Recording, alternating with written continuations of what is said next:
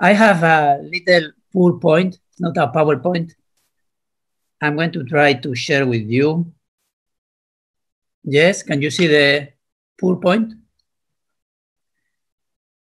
I'm talking from, from the town of Mondragon. I was born in this town, I live in this town, and I work in the Mondragon Corporation since 22 years ago. And first of all, I'm going to show you some figures about what we are. We are 96 cooperatives. Cooperatives are in the Basque Country, 96 here in the Basque Country. And then many cooperatives, especially industrial, have subsidiaries around the world, 141 subsidiaries in the world.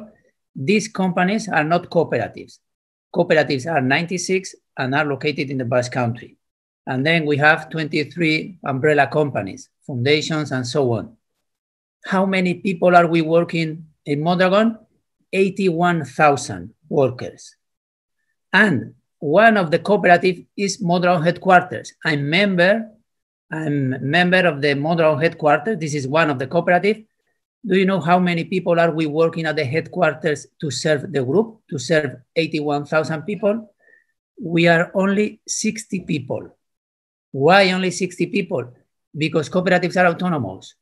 We are a kind of companies that are friends and are together because they want. If there is a cooperative that is not happy in the group, the cooperative can leave the group. But we don't want to happen, but it is possible. 96 cooperatives, most of them are industrial. Machine tools, bicycles, scaffolds, elevators, automotive components, electrical appliances, electronic devices. Some of them are quite big, 2,000 members. There is a credit cooperative in our group. Is in the Basque Country the second biggest financial entity. There is a consumer cooperative, is number 5 in Spain. Agricultural only 3. One is, for example, to produce cows for milk. It's the biggest cows company of the Basque Country. Educational, the university and some schools.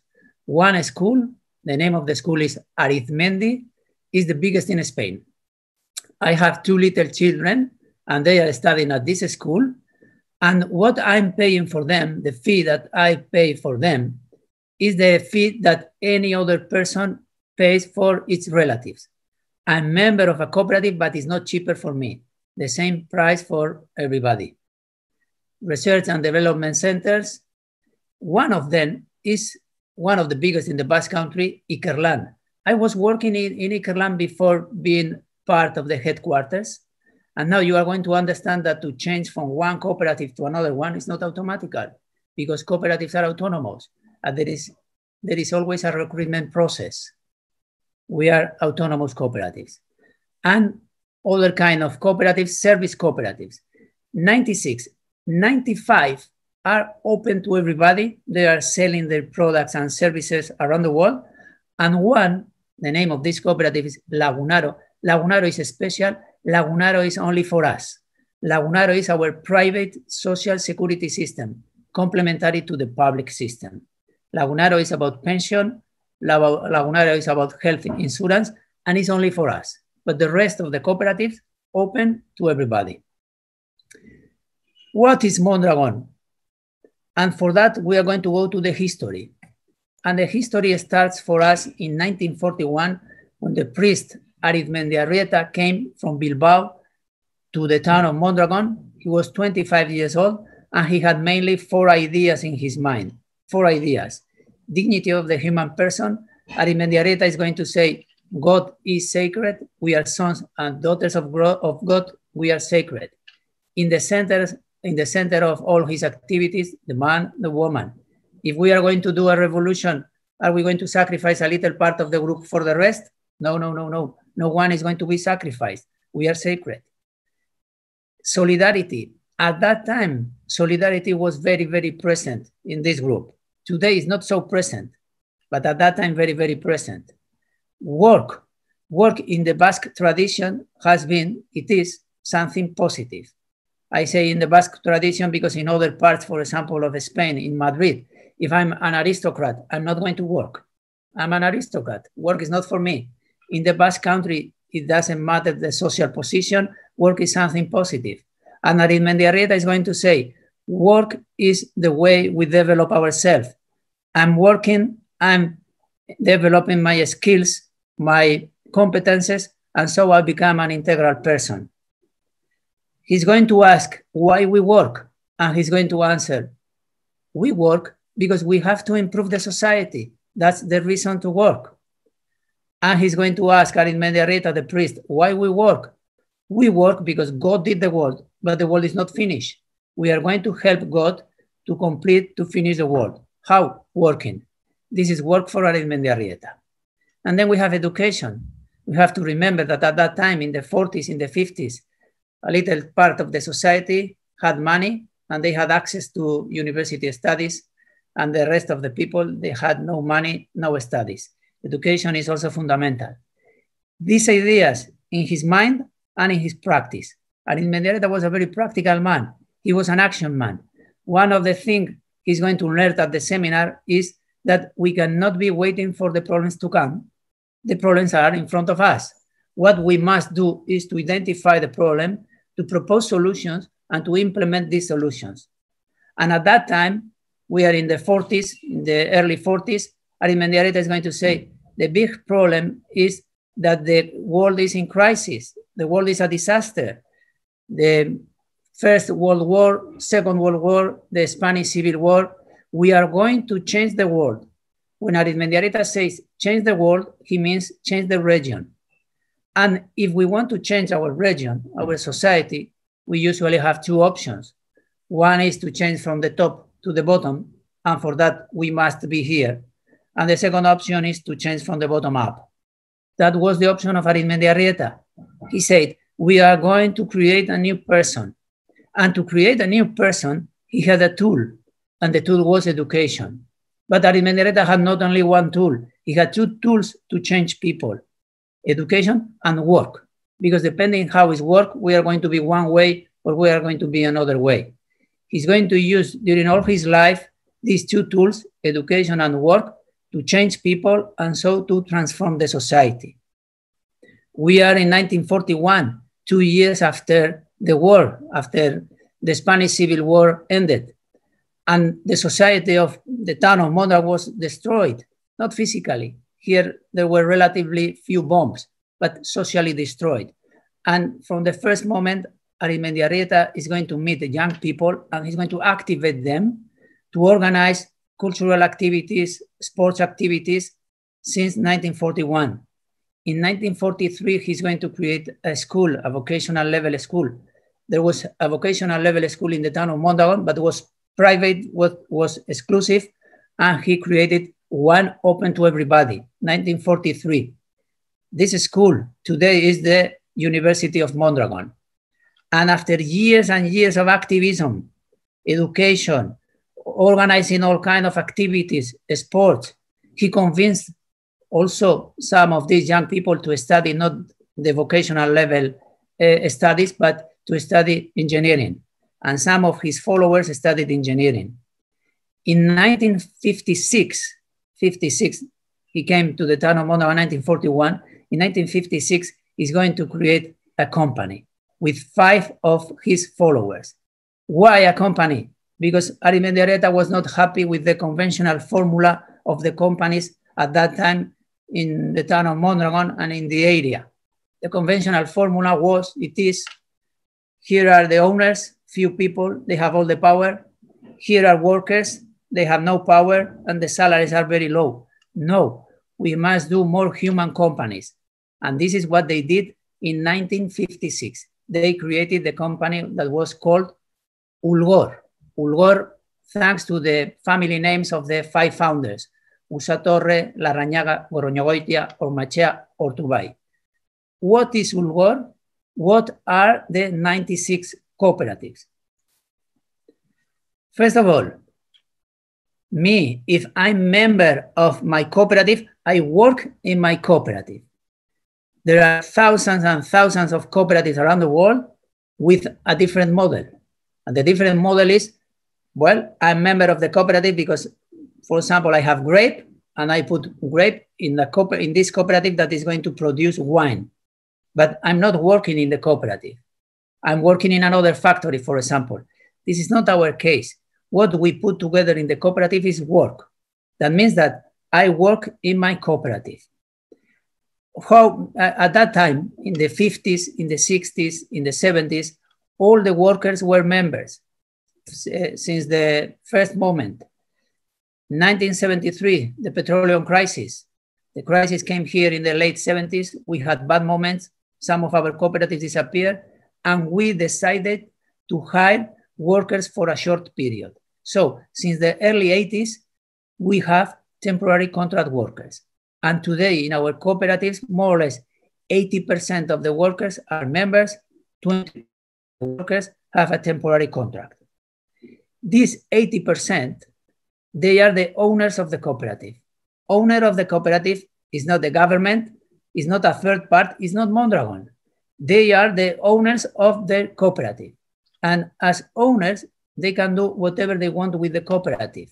They can sell the cooperative. But to sell the cooperative is not in our mind. What is in our mind? What's the mission of Mondragon? What we want to do is to improve the society. And today, there is a realistic, a practice, a possible way to improve the society, and it's to create jobs, to create good quality jobs. This is what we want to do. And we want to do it now, in 5 years, in 50 years, in 100 years. So member, worker, owner is the same for us. Well, first of all, I started working in a cooperative since the early 80s with a temporary contract. And before the contract is going to finish, the cooperative is going to say something to me. It's going to say, oh, Ander, we are sorry, there is no work for you, and your contract is going to finish the 31st of December. So the 31st of December, the relation is finished. Or the cooperative can say, Ander, we would like you to be a member of our cooperative. In that case, I can say yes, I can say no. If I say no, the relation is finished the 31st of December. If I say yes, I have to put money. How much money? How much money is the initial contribution? In most of our cooperatives, 16,000 euros, 16,000 euros. Industrial cooperatives, agricultural cooperatives, university, 16,000. In the retail sector, salaries are lower. So in the consumer cooperative, it's not 16,000, it's 10,000 euros.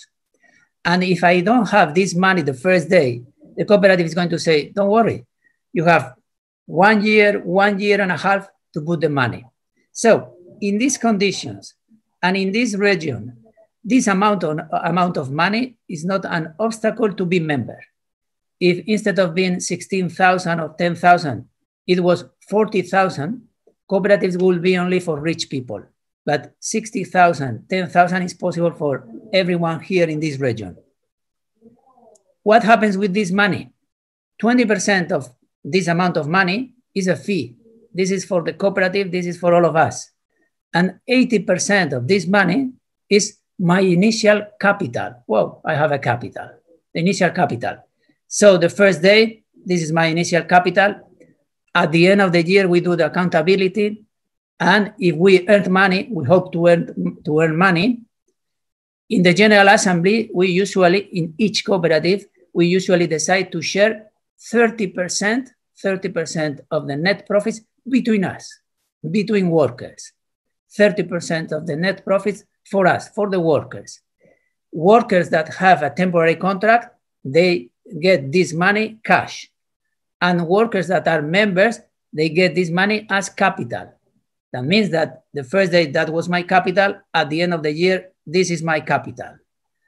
And I can take the capital only when I finish working. For example, when I'm going to retire, but not now. For example, now I cannot ask my cooperative, please give me 10,000 of my capital because I'm going to buy a car. Has no sense. Only when I'm going to finish, when I'm going to retire. When I'm going to retire, I have two options. To take the money. If I take the money, the relation with the cooperative is finished, or I can keep my money in the cooperative. In that case, I'm non-active member and I have some rights. One of the right is, as the rest of the members, to have an interest because of the capital. The interest goes from 0 to 7.5%. This is a rule in the Mondragon Group and is decided every year in the General Assembly of each cooperative. So this is member, worker, owner. For example, the cooperative that produce cows, to be member of this cows cooperative, I don't have to put 20 cows in the cooperative, but I have to put 16,000 euros and work. And once I finish working in this cows cooperative, I don't take 80 cows, but I take the capital I have in the cooperative. If you ask, it doesn't matter what member, and it doesn't matter what cooperative. Sorry, is this your mobile phone? The answer of the member is, yes, of course. This is my iPhone, or this is my Samsung, or this is my smartphone. But if you ask, sorry, are you the proprietor of your cooperative? The answer is yes. The smartphone, of course, this is mine. And your cooperative, the answer is yes. Why? Because with the smartphone, you can do whatever you want, but not with the cooperative. Another main characteristic is that one member, one vote. It doesn't matter if I'm a member since 2 years ago or since 30 years ago. It doesn't matter if I'm the boss of the department or not, one vote. And it doesn't matter if I have 20,000 euros of capital or 200,000 euros of capital, one vote. We vote in the General Assembly, and the General Assembly is once per year, or at least once per year. In the General Assembly, we take the most important decisions, and we vote there. We don't vote the daily decisions. Daily decisions are taken by supervisors, directors, the main decisions, all of us, but the daily decisions, supervisors and directors. And I have the right to vote, and I have the right to be elected, for example, to be the president of the cooperative and to be part of the governing council. And the third main characteristic, what happens with money? Okay, the year is finished, we have profits, we hope to have profits, net profits, 30% for us, 10% is for the society. This is law. This is the Basque cooperative law. 10% is for the society. What is the society?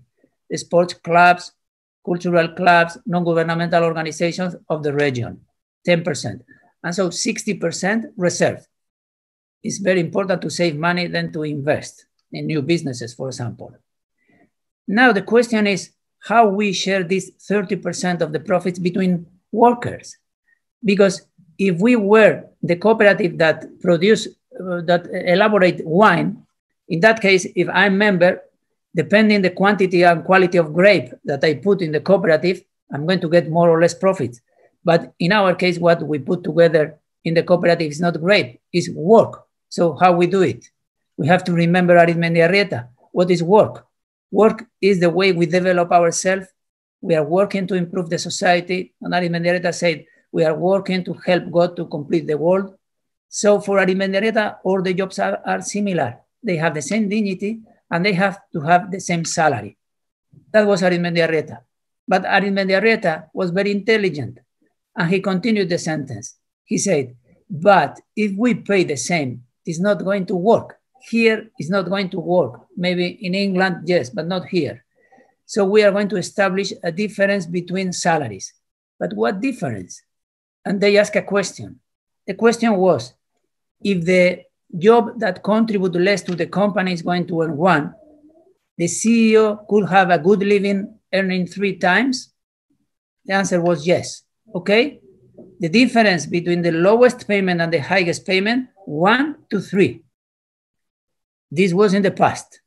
In the past, solidarity was very, very present. Today is just present. Today, the difference is not 1 to 3, but is 1 to 6. If we compare us with some of our competitors, for example, the companies of the Spanish stock exchange market, the IBEX index, not NASDAQ or not Nikkei, but IBEX index.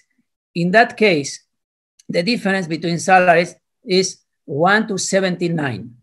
In our case, is 1 to 6.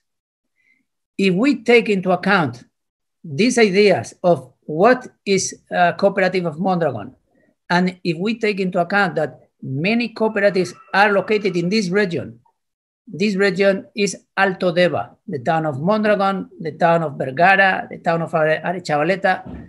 We are going to understand that this region is usually the region in Spain with the lowest ratio of unemployment. This region is usually the region in Spain that invests most in research and development because we want to continue existing. And this region is usually the region in Spain with the lowest economical inequality. If we measure economical inequality with the Gini index, one of the lowest in the world. The top countries are Sweden and Norvegia. We are close to these countries. Well, this is the main message that I wanted to share with you. Now, I think that we have some minutes and I can answer your questions. That's great, Ander. Thank you very much. I can be talking 2 hours more, but I prefer to answer your questions. That's been a really fascinating overview. And I think one of the things that struck me yesterday, we heard from speakers based in Switzerland and the USA, and to hear you as well from the Basque Country, that sort of diversity of business practice elsewhere in the world has been a really just so great to hear. As we said yesterday, at the moment everyone is so isolated, but also the nuance of it, the sort of just how very different the model you describe is from most of the business news that we hear and most of the business models we ever that are ever covered in the news flashes that we hear in the news coverage. It's really interesting. Any brief questions for Ander? Esther has one. Hi, thank you, Ander. Two things really, just from the last thing that you said about your statistics and compared to Spain and in Europe. But I just wondered, as a result of the low unemployment, do you also have low crime rates, and do you have higher literacy, educational achievement in your area? That's a good question. That's a good question because I don't know the answer. There are no studies about that. I would like to do this in the corporation, but it's not a priority. It's not a priority. I think so, yes. I live here. The crime ratio is very low, and the quality of life is very high, yes. But I think that it will be very interesting to do a big study about that. Thank you very much. Okay, the next one is Keith. Briefly. Thank you, Anders. That was very interesting. Is Mondragon, or the component parts of Mondragon, is it a business? Yes, we are businesses. You are, yes. Thank you. 96 cooperatives. Most of them are. Well, all of us, we are businesses. Few of them are non-profit. The university, educational cooperatives, and technological research centers are not for profit, and the rest are, in that sense, conventional companies. Cooperative. Thank you. But we have profits. Yeah. Thank you. Thank you for that. Gordon Ferguson. Yeah, thank you for that. That was fantastic. The thing that really jumped out for me was first school was a vocational school. You now call it a university, but in the fact of this emphasis that we have on the so-called knowledge economy, how much emphasis do you still place on vocational education? If I have understood your question, for us, it's very, very important education. We are working in many fields that are very challenging in the world. We must be competitive, so we need the best people, the best workers. Some of our workers are not the best one, so we need to train them. The thing is that once I'm member of Mondragon, once any worker from the period of being a temporary contract worker pass to be member, this person is going to be being part of Mondragon 40 years, because we don't fire people. We don't fire people except this person hit someone, yes? But we don't fire people for economical reasons. So employability is very, very important. And so we use our university. Our university also have a part of vocational level, and this is very important for the survival of our cooperatives. Thank you, yeah. Okay, and now Lorna. That was astonishing, thank you. You talked about the 80%, say you could have 80% of members owners and 20% of temporary contract workers. Forgive me if I missed it, but is there any regulation within each cooperative about that proportion? I mean, could you have 80% temporary contract workers who may or may not then become owner members and 20% owner members? Is there any kind of limit or regulation or direction on that? Yes, and the regulation is the law. So it's not an internal regulation. It's not about the bylaws of the cooperative, but it's the cooperative law. The cooperative law is the Basque cooperative law. And since the last change in the law in December last year, the limit is 75% members, 25 temporary contract workers. This is the limit. Okay, thank you. Okay, and then the next question I've got is Fides. Anna, thank you very much for coming along. This is really brilliant and really, really interesting. I was wondering what happens. You said cooperatives don't fire people, but what happens if profit in a year where profits are low, or maybe it hasn't happened yet, but what happens in those cooperatives where maybe, I don't know, under current pandemic circumstances where there is very little profit or next to none? How do they survive without making anyone redundant? Yes. So by one hand, every cooperative pays an amount of money to the group. Yes, part of the profits every year goes to the group. So we have funds. Mm-hmm. We have funds to help cooperatives that are losing money, by one hand. And by the other hand, we have what we call relocation. If I'm a member of a cooperative and one day there is no work for me, I have the right to work in another cooperative of Mondragon. If there is no work for me in any cooperative in Mondragon, I have the right to be trained, to be more employable. And if still there is no work for me in any cooperative of Mondragon, I have the right to get an unemployment benefit for 2 years. No one person in our history has extinguished this 2 years period of unemployment. Okay. Wow. Impressive. So this is what we are doing now in this pandemic period. Gosh. And so far it's worked. Yes.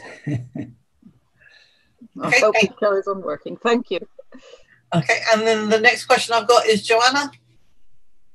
Thank you, Anda. That was really good. Do you have any apprenticeship schemes associated with your cooperative? Apprenticeship scheme?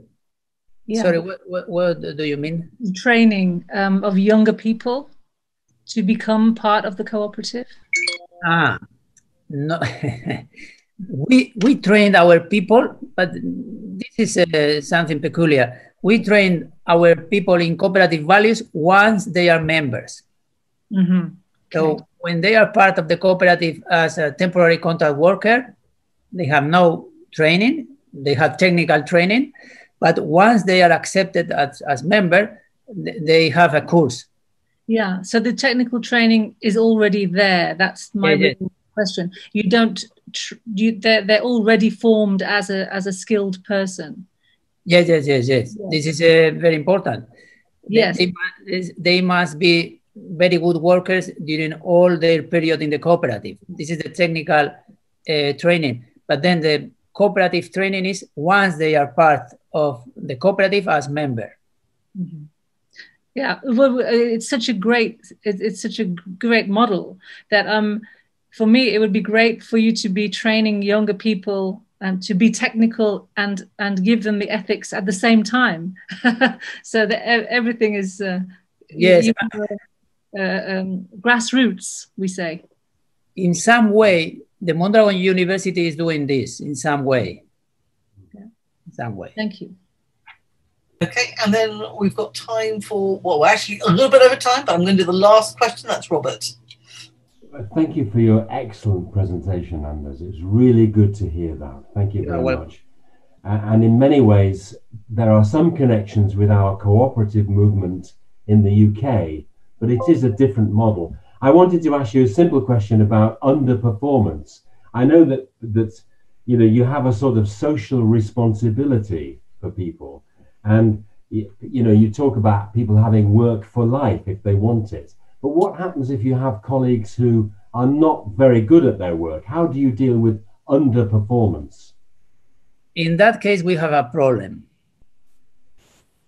No, but there is no magical formula. So what we do is to give this person more training, to change the job of this person. It can be to change the job inside the cooperative, or maybe to change to another cooperative, or maybe is to reduce the salary. No magical formula. It depends on the person. Yes. Or we can invite this person to retire earlier, and we can give money this person to retire earlier. Yeah. Yes. Thank you very much. Yeah.